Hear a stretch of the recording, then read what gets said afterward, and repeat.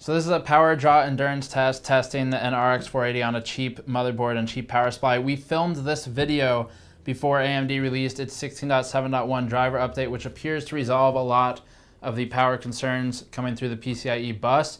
And so that's really, it's no longer an issue from what it looks like for the consumer, because you can pull this driver and basically all concern of overdrawn the PCIe bus are pretty much gone from what we've seen. Still, I want to run this video because I am still really curious about the results. So we'll play it through. Keep in mind, again, it was filmed before the 16.7.1 drivers are released or were released. So as a user, you can pull those down and you won't have this concern really. But as a curiosity, we're still going to run the endurance test on the RX 480. And without further ado, I'll let you see how we're setting up that endurance test. For the endurance test, we're still going to use 16.6.2 just to see what the original drivers looked like for long-term use. All right, so we're going to put a rest to the RX 480 power draw issue. My plan here is to use some lower-end components to create somewhat of a real-world practical analysis of power draw on the 480. If we're running an RX 480 and a cheapo motherboard with sort of cheap but kind of popular and decent power supply, will damage be caused to the cheap motherboard? Will the PCIe slot suffer any damage or melt or anything like that? So that's what we're testing now. The issue here, very briefly, a couple of sites with higher end electrical testing equipment, Tom's Hardware, PC Perspective, some others, have been able to test and find that their samples of the RX 480 are not only spiking above the recommended 75 watt PCIe specification, which is somewhat normal, but they are also maintaining an average higher than that 75 watt recommendation on the spec. So it's more than just spiking.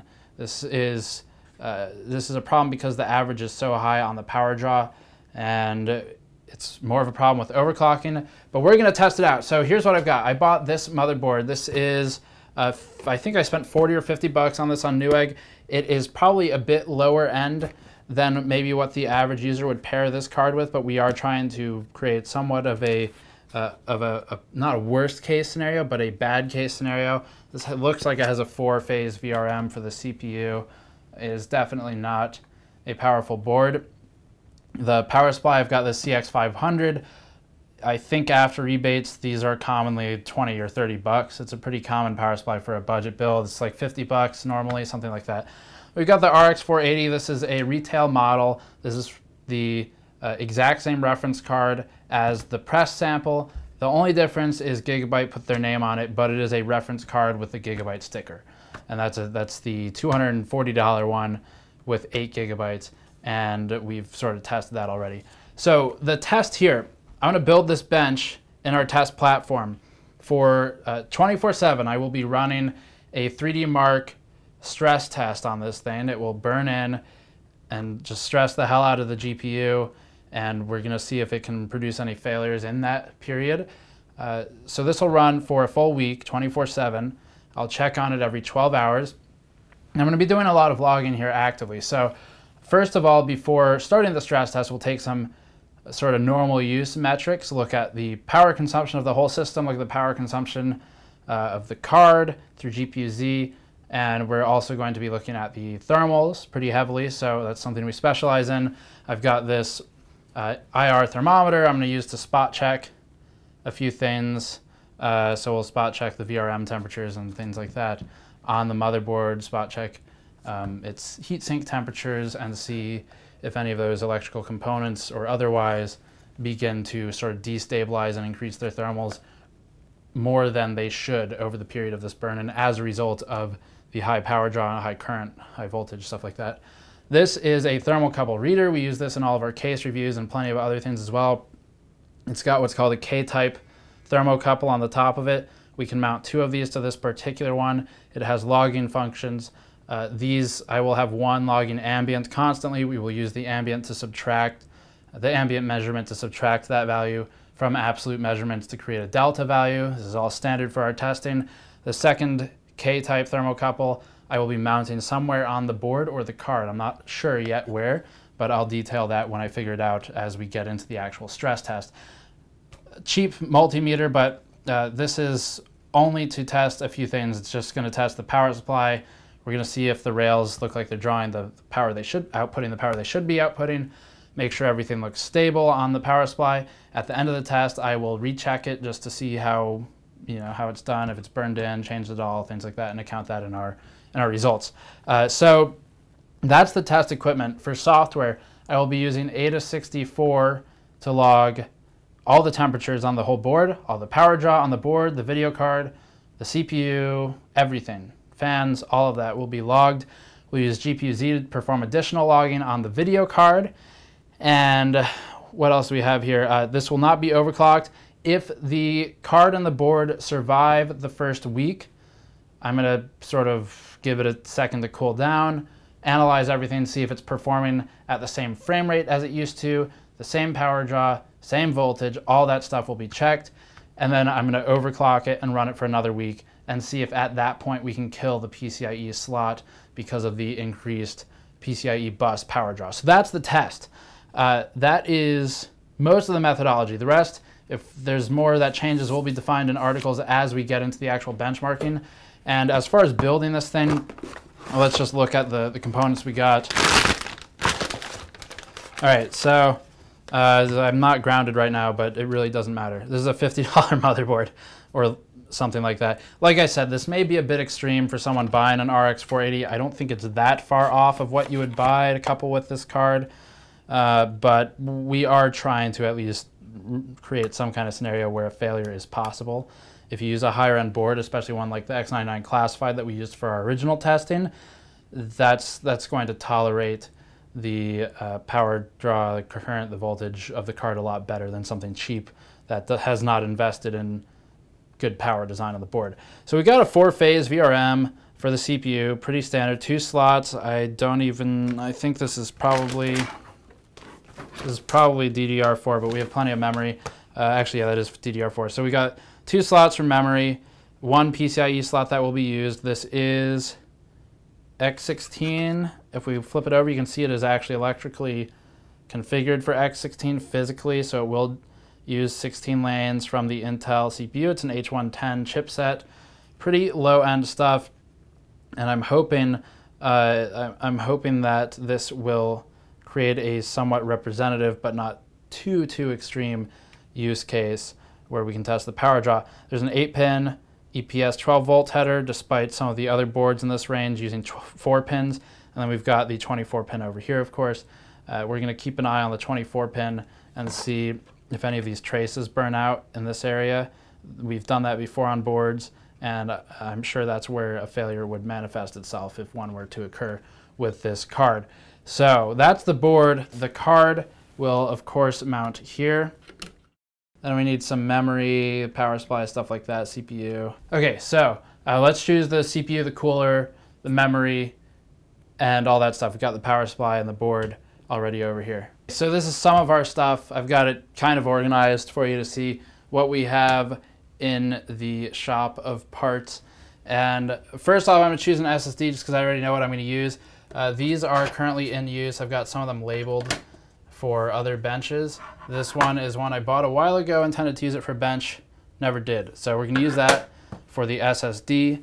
And for memory, let's go ahead and choose something that's like kind of affordable. What is this? This is DDR4 kit of 4, so I've got 2 more sticks somewhere, but we can only use 2 anyway. We've got this Ripjaws stuff. This is pretty common. Ripjaws X I think is fairly cheap. So this is DDR3. This is 2400 megahertz, 2 8GB sticks, DDR4. Let's use this stuff. I think this might be cheaper. It's pretty close. It doesn't really matter. CPU is obviously going to be Intel because it's an H110 board. So I've got a couple CPUs here. These are last gen. Those are 4000 series. These are 6000 series.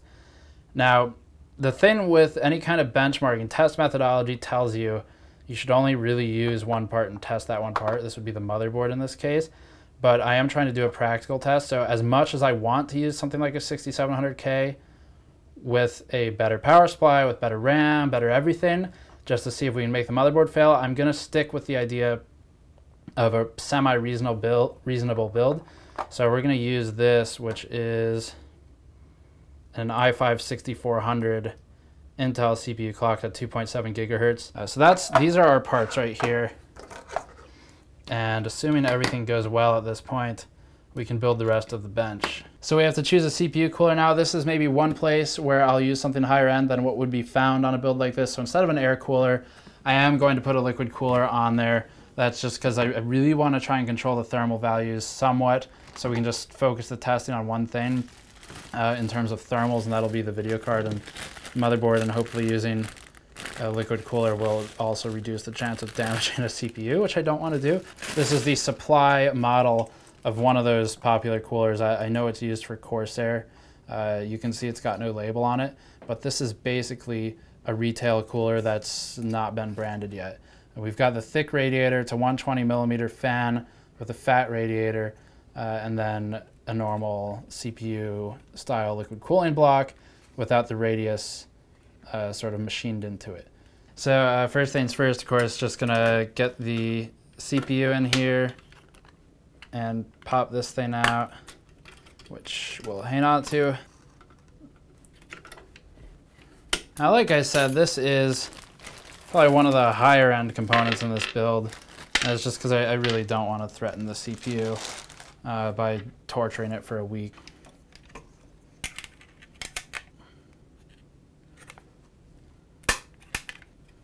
Okay, cool.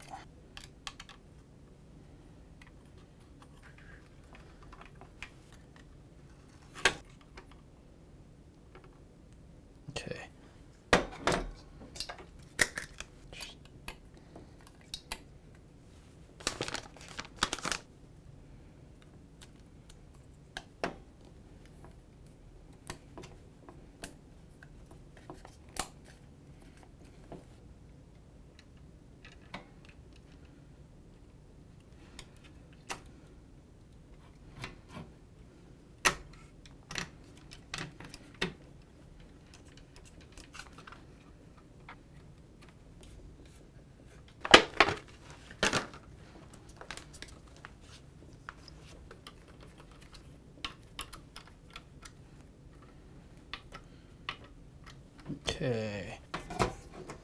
Okay, probably butt the CPU cooler, the radiator right there against one of our high-powered open bench fans. Video card time. Okay. I really don't like that mounting mechanism, but I guess I can't complain. It's not a good motherboard. The SSD, I'll slide, I think there's rails down here. Yeah, I'll probably put this in the rails and wire it up later. Power supply. All this trash out of the way. It smells new. Power connects here. Fan is pointed up. That's the only way it can breathe. So pulls air in, down, pushes out, of course. I'm going to turn, I'll talk about this in the final methodology video, but I need to figure out which of these fans I want to turn on for this test to create a sort of real world thing. So we've got two 120s here. We have three up here. I'll figure out which ones we're going to use during the burn-in and talk about in the next video. One thing here, I don't want to put this in a normal case because I want access to be able to probe this thing with like the Thermocouple Reader and the IR thermometer, and I want to really be able to see what's happening and be able to interact with it. So that is one place we are straying from what you would build in the real world, but it shouldn't really matter, to be honest. So that's the setup. That's what we got. I'm going to turn this thing on, install Windows, wire it up to the power supply, and see if we can kill it over the course of a week. So check back. This will be a multi-part series as we check in on this thing and perform sort of almost like checkups as we go and see if anything's decayed or if performance is degrading. I'll run FPS tests every 12 to 24 hours, and that should pretty much sum it up. So thank you for watching. If you want to help us create more of this type of content and fund it in the future, hit the Patreon link, the post-roll video. But the most important thing is to subscribe to the channel and share the content with people, because that's really what matters, is getting it visible and seen. So yeah, check the link in the description below. channel for more information. Thanks for watching. I'll see you all next time.